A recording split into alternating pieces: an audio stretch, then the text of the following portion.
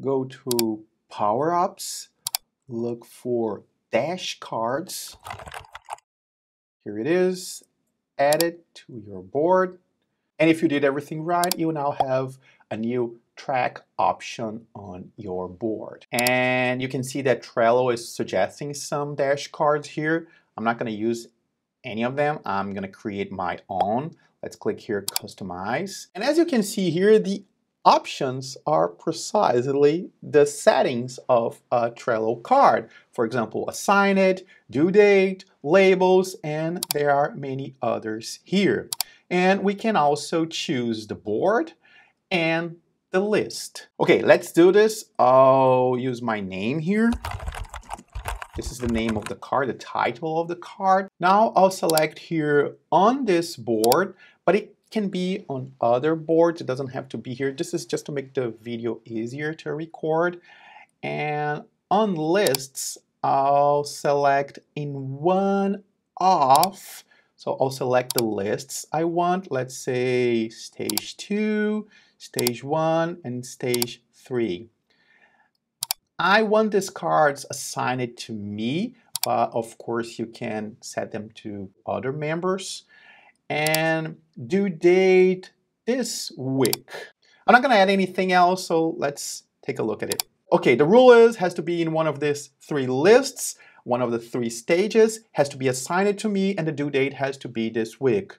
And as you can see, there's really only one card that matches that. Now I'm moving this card D to stage 1 and take a look at what happens to the dash card on the dashboard list.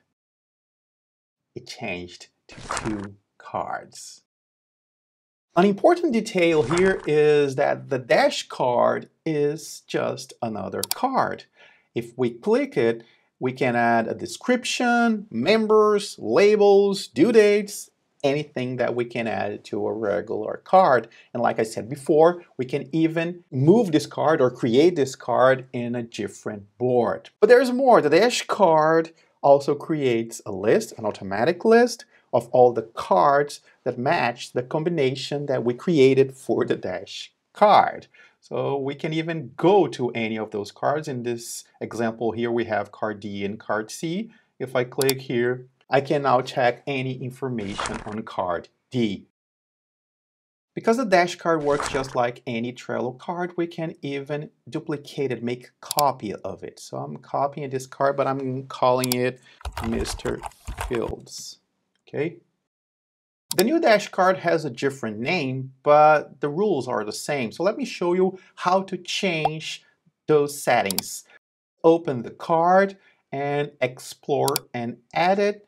And here we can edit filters, and let's go to assign it. I'll remove myself and I'll add Mr. Fields and save it.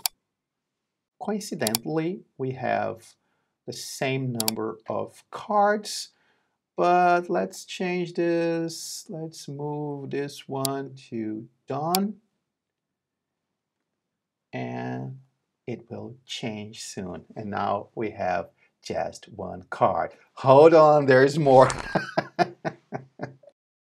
Maybe the filter you created will end up with too many cards, and it will be hard to deal with them in this dash card list inside the card.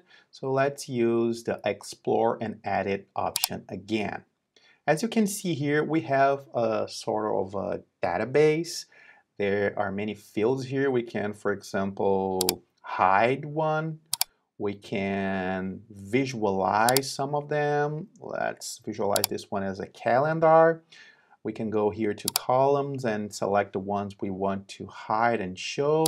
Complete. Let's bring back the labels. We can even sort by one of the lists, but let's bring back the due date. It's a better one to sort to visualize what I'm trying to show. It's already sorted. Let's change the order. Let's use descending. And now we have 18 and then 17. And you can also export this data as CSV. But let's talk about the true value of this dash cards. Like I said in the beginning of the video, you can set them in different boards. So let's say you are a manager and you have to keep an eye on many cards, many boards. You can create your own board to act as a dashboard. Let's say you have a list that represents each of these boards that you have to keep an eye on. And inside that list, create many dash cards with different filters. And if you need to interact with a specific card, all you have to do is open one of the dash cards and click inside it, go to that card, interact with the people there, or leave a message, or do whatever you have to do on that card. There are some other settings I didn't show in the video, but I'm sure you got the idea. If you want to learn more about Trello Power-Ups, click here, and if this video was helpful, I'd appreciate a thumbs up. Thanks for watching, see you soon.